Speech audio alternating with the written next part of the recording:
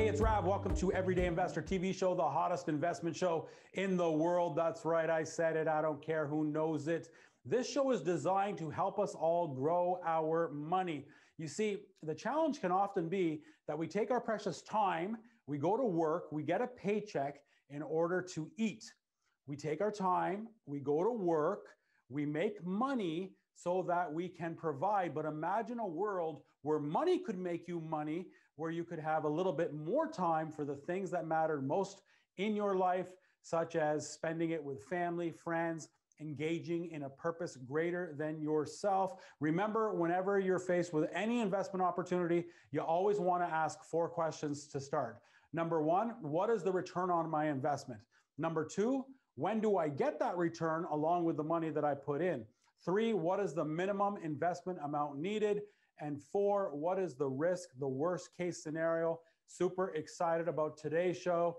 We are going to be talking about how we can, wait for it, we'll be right back. Coming up, we're talking to veteran investor Dave Dupuis on how we can make money with no money down. Well, that one, yeah, we've always kind of got it. This is why I don't like using my own money. I'll utilize, if I need 40K, I'll do a fix or flip, or I'll use my line of credit because I know I'll get it back on the refinance. So this is why I really like going into the deal with none of my own money. The mortgage world has changed. Has your advice? Are you looking for a modern approach to your mortgage planning process? Advice tailored to your unique, ever-changing circumstances? Whether you're upsizing, downsizing, purchasing, or refinancing, the Kyle Ford Mortgage team works with individuals and companies to custom tailor the right mortgage product for you.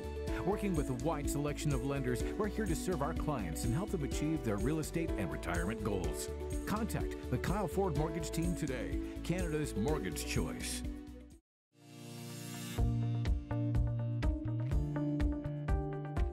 Hey, it's Rav. Welcome back to Everyday Investor. Super excited to be talking to Dave about how we can make money with no money down, investing in multifamily properties. Before we do that, let's find out what's going on in the world of stocks with Omar Khan.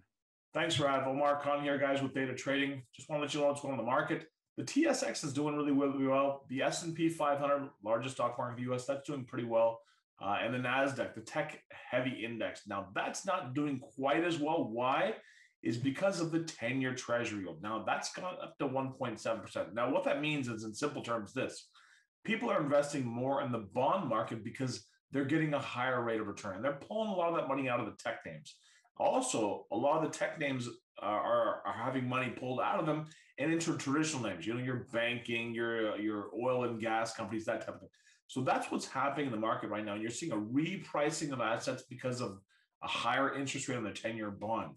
Now, we're going to keep track of this because the concern is that if it keeps going higher and inflation creeps in, then the central banks around the world, in Canada and the United States, they would have to raise interest rates sooner than anticipated. We don't think that's going to happen, and Jerome Powell in the United States, the Federal Reserve Chairman, said that it hasn't going to happen. But that's what we're going to watch out for. Are interest rates going to go up? Now, for all you real estate investors, that's also going to be important. Anyways, we'll keep a track on that. So far, so good. But in the end of the day, what does power the stock market and stocks in general are quality corporate earnings, and those are still intact. But we will keep an eye on inflation. Back to you, Rav, and we'll see you guys next week. Thanks, Omar. Always great to hear from you. Chat next week. Dave Dupuis, how are you, my friend? Hey, Rav, I'm awesome, man. Thank you so much for having me. Now, do I say that right with the right inflection? Dupuis, is that French? You're saying it very, very well. Yes, it's French Canadian. Usually I get Dupree. They add an R in there, but you did not add the R, so I appreciate it. Nice. Listen, back in the day when Jesus was around and there was a party, he brought out the best wine first. I mean, most people, they bring out the wine that's not that great, but he brought out the best wine first. And that's why we had your wife on the show before you. I'm just kidding, Dave. It was great. I'd love to have both of you on the screen. And I actually think I said that wrong. He actually did bring out the best wine first. And then when they got drunk, he bring in the stuff that didn't taste so good. I would love for you and your better half to be on together. Yes, I agree. The InvestorMelDave.com team is a phenomenal team. We've never actually met, but I feel like I know you from your social media profile, from all your teachings. It's really, really great stuff. And I know you're busy and with the kids and all that kind of stuff. So thanks for doing this with me, and really look forward to learning. You guys really specialize. I mean, you have what, over 200, doors now, right? Yeah, correct. Yeah. 200 doors and, in other words, tenants. But that doesn't mean you have over 200 properties. How many dwellings is that? 33 dwellings, yes. And about 216 apartments. That's amazing. And yeah. The reason what's even more amazing is you're doing this predominantly, if not exclusively, with none of your own money. Correct. Yeah. Our buying strategy is OPM all the way. OPM, other people's money. Yep. And there's no way you could be doing this in a small little, community. You must be downtown Toronto or downtown Vancouver doing this. Yes? No, about three and a half hours from Toronto, and about 4 hours, let's say, from Ottawa in North Bay, Ontario. And what's the population there? 52,000. Dave, this is amazing. So you've got 52,000, and you are crushing it as a real estate investor. And I don't know if we have time to go deep into the story, but there was a wake-up call that happened. Talk a little bit about briefly when that happened and what was the impetus for you to say, hey, we got to really consider how we can preserve our time for the things that matter most, in this case, your family. Tell us a little bit about that. Yeah, 2018, Mel and I had a terrible highway accident just outside of Wonderland. So that's Vaughan, Ontario, Canada, if you're wondering. Just a wake-up call, right? We were doing real estate. I think we owned about 18 properties at that time. I think it was 70 or 80 units, let's say. And we were doing it, but we weren't full-time real estate investors. Mel was still at the college teaching. I was still a firefighter. And after that, Mel never went back another day to work. And I retired shortly after too. So that's what, we were on the fence. We were already doing it, but that was definitely the nudge. Almost dying was definitely the nudge to let's do this full time, and retired from our jobs in our 30s. And now we're doing what we love every day. What are the kids? How old are the kids now? 15, 12, and 6. 15, 12, and 6. And God makes us all different. Are they going down this journey with you? Can you see one of them, two of them, all three of them, or no? I don't know. I know they don't want a boss. That's for that. They kind of say that they, so I'm like, well, you're gonna have to pick something. Either you're gonna be an entrepreneur or you're gonna have to work for someone at some point. But I think they like the freedom that we have with real estate, with the time freedom in that, and kind of working around our own schedule. But I don't think they've gotten bitten by the bug of real estate. I think they want to have some sort of business, but I don't know if it'll be real estate. So we'll see. It'll be interesting. It's all good. I mean, they don't want a boss. They've already got Daddy Dave there. So exactly. He's boss enough. Well, if they can deal with me, they can deal with any boss. Yeah. Yeah, no, that's great. So listen, when we were talking before, we said, hey, let's call this show Making Money, Investing with No Money Down. So, normally that would be some guy on TV with his boat and some, so-called perceived pretty girls behind him. And, hey, you can do this with no money down. And, there's no such thing. But then there absolutely is such a thing. Talk to us about what that means. How do we get into this world with no money down, and what are the different ways? It's not even just one vehicle. You have many different ways that you're doing this. I mean, when your wife was on the show several months ago, here we are in the, spring of 2021. But when your wife was on the show, she did what's called even a seller take back, where, some woman at some farm, I can't really remember all the details, but she was giving the mortgage to you guys. So talk about a little bit about the 4, 5, 6 ways, 3 ways that you guys like to execute investing in real estate with no money down. Specifically in the example of the first mortgage, Rav, if they're going to hold that first mortgage, it's the same thing like a bank. So they're basically going to be the bank. They're going to turn their equity into a mortgage. So you would negotiate that. You would put paper to pen, either using a realtor, if you're doing it specifically lawyer to lawyer. You would negotiate the terms, the interest rate. Is it a 5-year term? Is it a 2-year term? The interest rate, is it going to be interest only? Is it going to be principal and interest? Then you're going to discuss the amortization. Are you going to have a 25-year amortization? Because it's creative financing. they can decide to do a 40-year amortization as long as you and the seller agree. And once you've kind of come to terms with what the deal is going to look like, then you bring it to the lawyers and then they'll draft it up, right? So think about it when you buy a building or a house through the banks, they fund the lawyer. So they actually send the money to the lawyer, and then the lawyer will be the one that actually does the first charge mortgage. So same thing like the bank, they'll just do it with, let's say, grandma and grandma in that example. They'll actually they'll put the first charge mortgage on the property, and instead of saying, RBC, CIBC, TD Canada Trust, it'll say, mom and pop type thing, where whatever their names are, and then they now are the bank. So this property, there's something I want to do. There's some kind of like farmland, but I know I can get it zoned. I want to sever it. I want to do this and that. The property, I go to a knock on the door. I'm going to give you $1 million for this property, but here's what I want you to do. I'll give you 200,000 cash, and then the other 800,000, I'm going to give you monthly payments. And this is a 5-year term. And after 5 years, I'll give you the rest. And the reason why grandma, grandpa might do that is because, well, many reasons, but one is I'll give you a premium. I'll give you some cash flow. I'll give you, so that's how it works. Now, in that example, Dave, now where do we get the other 200,000? Because we're going to give 200,000 to them. They're going to let us pay that other 800,000 monthly over a 5-year term. And then, later we'll just pay them fully out. But where do I get the other 200 from? Yeah, absolutely. So in that example where the seller's holding the first mortgage, there's other tools that you could utilize, right? So you could utilize secured funds, for example. So secured funds means RRSPs, TFSAs here in Canada, 401k, Roth IRAs in the States. And those you can utilize as a second mortgage, which would be your down payment in the form of a mortgage. So that we've done. The building I'm in, actually, my down payment actually came from that type, from a secured fund, from a lady's RSPs. The next one is, I love this one, promissory notes and contractual agreements. This is my favorite one because you can get a certain pool of money and then utilize it for different projects. So in this case, you need 200K. So you would approach different investors who have liquidity, have cash. It can't be secured funds for this. And you would ask them to lend it to you. You would say, hey, for this example, Rav, I'm using 200K as my down payment and my downstroke into this piece of land. And my plan is to pay you back after X amount of years. And this is going to be the interest we paid, and you negotiate that as well. The third one we do, same thing. Let's say, Rav, you have cash, you're the investor, you have cash, and you say, Dave, I don't want to do a promissory note.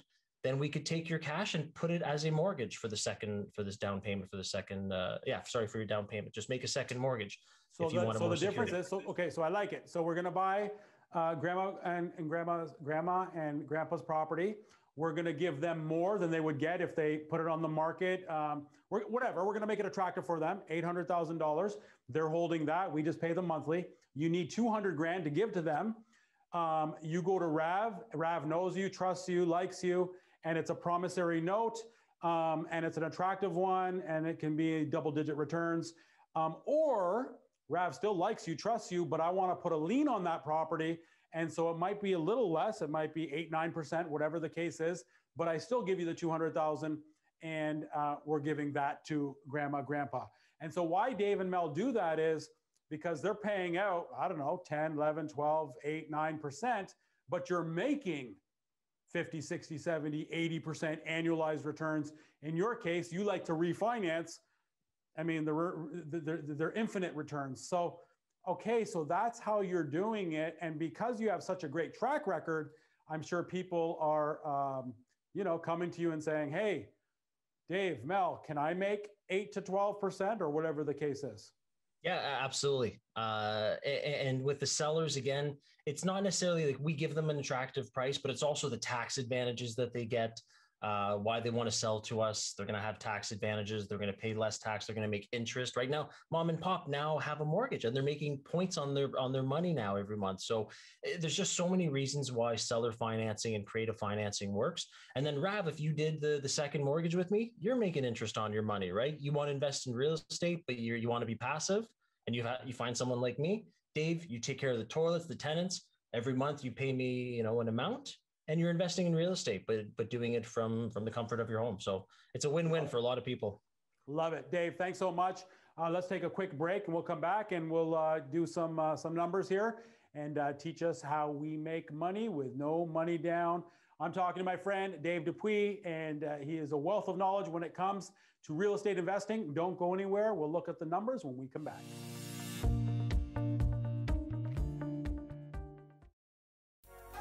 At Theta Training, our goal is to help you achieve financial freedom by teaching you the foundations of trading stock options. Join our growing community. Learn through our live-streamed weekend course, or develop your skills at your own pace online. Understand how the stock market works and how you can use the options market to earn additional income. Achieve financial freedom and live life on your terms. Let us help you build your empire.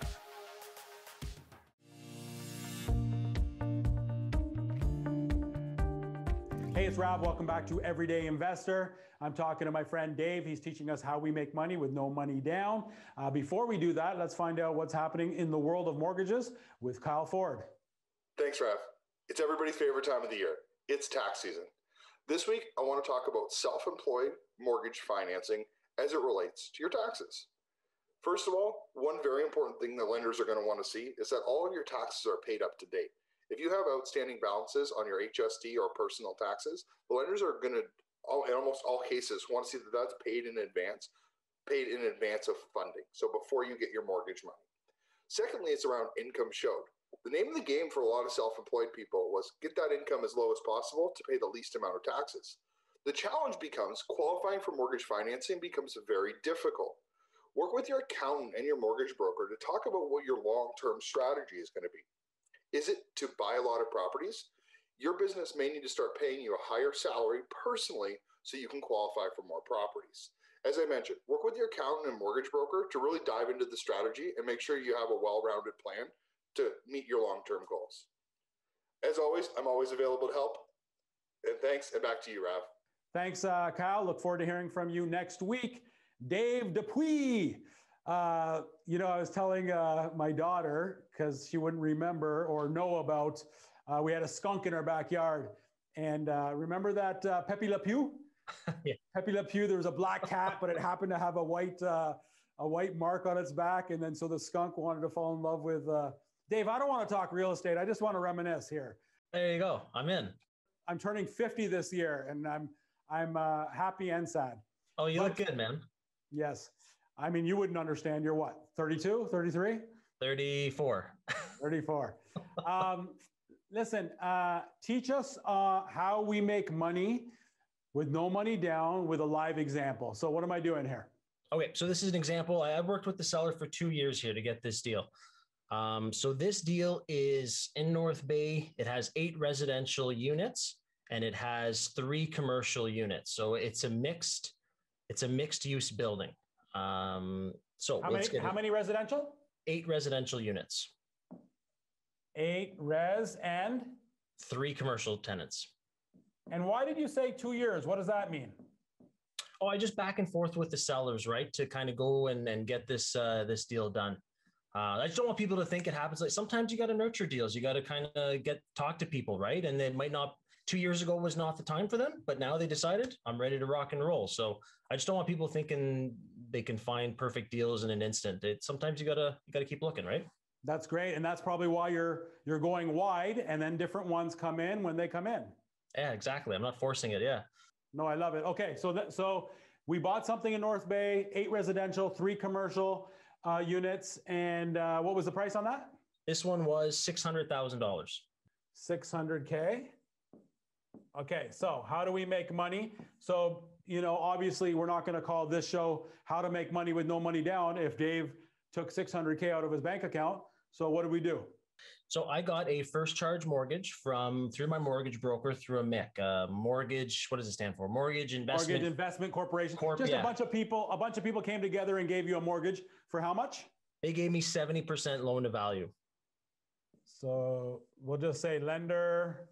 And do you want me to put the 70%, like 420,000, or just put 70%? It's up to you. It's up to you, Rav. Whatever you think will be 70%. So they gave you 420K. Yeah, correct. Sorry, I should have given you the number. Yeah, 420K. Okay. And then there's no money down. So we need another, what, 180 from somewhere? Correct. The downstroke, the down payment was 130,000, which would be 30% loan to value. So the $180,000 came from, $180,000 came from, like we were talking earlier, promissory notes. Okay, so somebody like Rav, yep, the investor,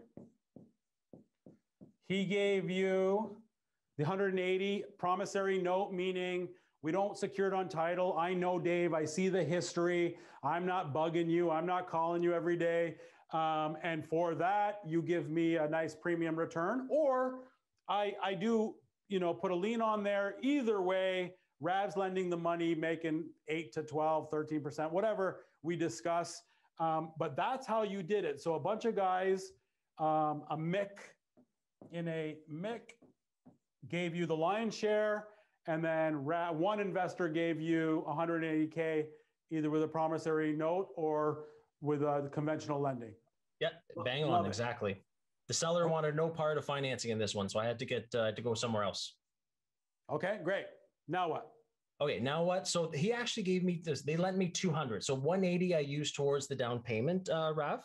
Okay. My closing costs were $13,000, which the $20,000 remaining from the 200.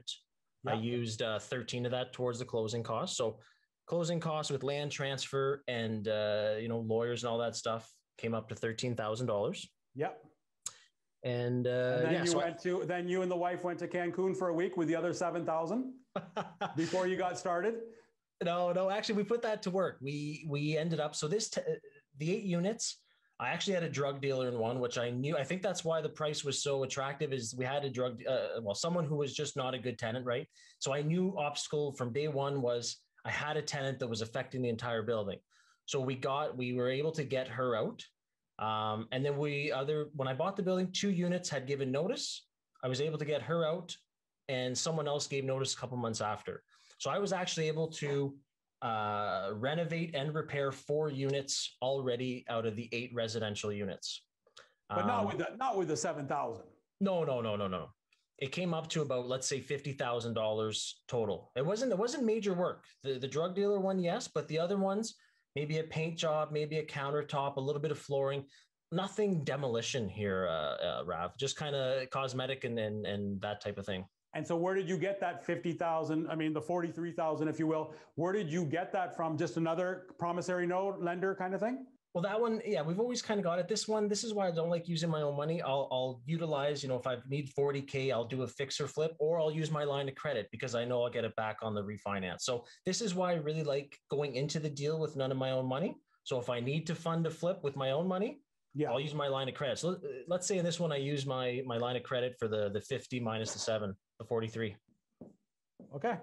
So we're paying interest on the line of credit, which is nothing today. We're paying interest to Rav, again, 8 to 12%. And we're paying the MIC, which is usually lower. That's a 6-7% or whatever. This one was, I think it was 8.5 interest only payments. Yes. Now, it's beautiful, but it's beautiful. The bank likes you to borrow the money, line of credit. Rav likes you to borrow my money, 8 to 12%. And the MIC likes you because you're paying out whatever you just said, 8.5%. So you're paying out, but now let's look at what you've done. So let's keep making money. What are we doing now? Okay, so that deal actually with still 100% financed, still made me cash flow of $1,544 every single month, Rav. So hold on one more time. What'd you say? I'm making like $1,500 every single month, cash flowing at 100% financed. 1,500, but this is the month, which is actually 18K in a year. You're making cash flow, 18K. Yeah. Cash flow. Okay, great. That's amazing. And then now what? Okay, so now that I've renovated those 4 units, right? I've renovated, I've repositioned the asset, so I got the income up. I was able to reduce some of the expenses. Now I go back to the mortgage broker and say, let's refinance.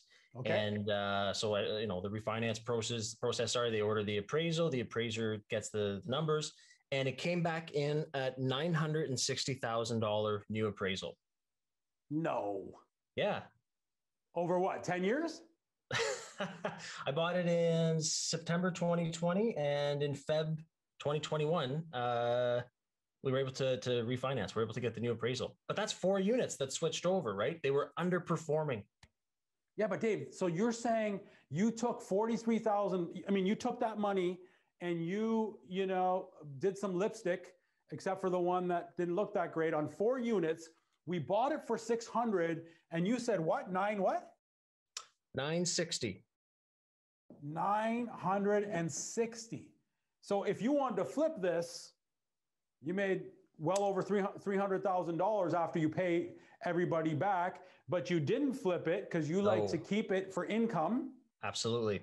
So now you're going to teach us how to refinance. So in a property like this, because we have commercial, generally speaking, we have to leave 20% into this.